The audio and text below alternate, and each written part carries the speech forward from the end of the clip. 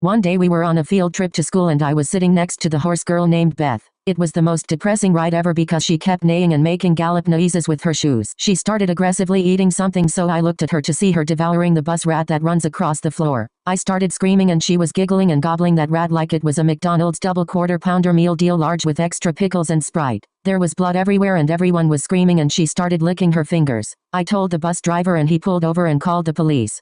It turns out she was mentally ill and she stays at a facility now.